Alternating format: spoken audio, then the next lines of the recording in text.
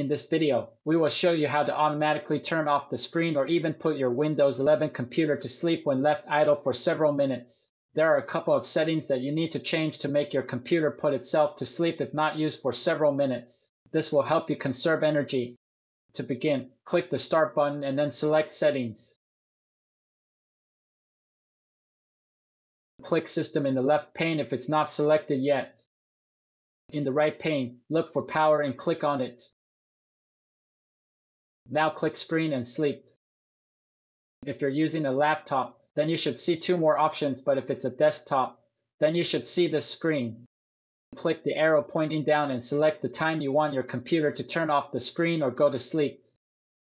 The first option will only turn the screen off, but the second one will put your PC to sleep after the set time has elapsed.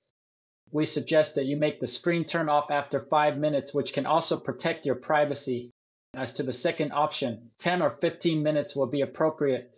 After all, it will just make your computer sleep so you can actually continue where you left off once your computer wakes up.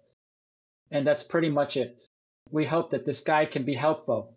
Please support us by subscribing to our channel. Thanks for watching.